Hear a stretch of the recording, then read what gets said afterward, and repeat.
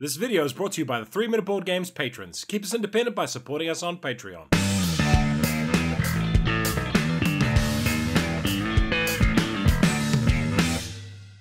Kia ora koutou and welcome to Junk Art in about 3 minutes. It has no solo mode, it's a game for 2 to 4 players, playing time is short to medium, and it's a pretty simple game.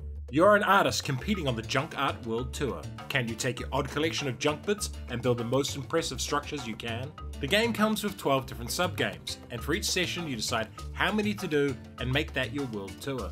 Each sub-game is scored separately, and the winner is the player with the most total points from the games played. Card management. There is a deck of cards that matches the pieces. These are used differently in each sub-game. Dexterity. Junk Art is all about placing objects on other objects without knocking them down.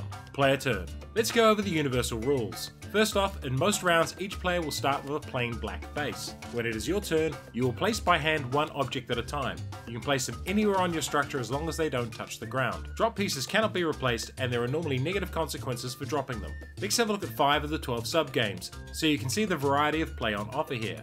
In Gujarat, turn over the cards and each player places the piece matching the card in their own colour. Do this until all player pieces have been placed, and the winner is the player with the tallest structure. In Indianapolis, each player has their own deck of cards, and you will each turn over one card. Find the matching piece and place it. When you have placed, you will say done. Once all bar one player has said done, that action ends, meaning one player each round will miss out. The winner again is the player with the tallest structure.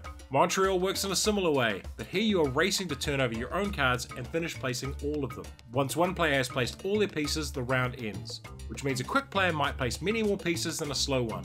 Again, tallest structure wins. Then we go to Pisa, which has 2 base blocks in the middle and 3 face-up cards. Here you are building one structure together. When it is your turn, choose one of the cards and place that piece. This round ends as soon as someone goes to place a piece and it falls off, and all other players are the winner. Paris works in a similar way, but you have a personal hand of 3 cards and choose one for the player to your left to play. Again, this round ends as soon as someone goes to place a piece and it falls off, and all other players are the winner. And there are 7 more sub-games. Play through your world tour, which can be any number of these games until a winner is declared. Why would you like this game? Junk Art to me is what a dexterity game should be all about. A group of folks standing around a table making a lot of noise and getting excited at the prospect of a masterfully dexterous placement or wooden pieces clattering to the ground in failure. I also love just how irregular all the shapes are. Here's all of them in one shot. We've reviewed the wood version, which is slightly more expensive than the plastic one, but feels so much better to play with.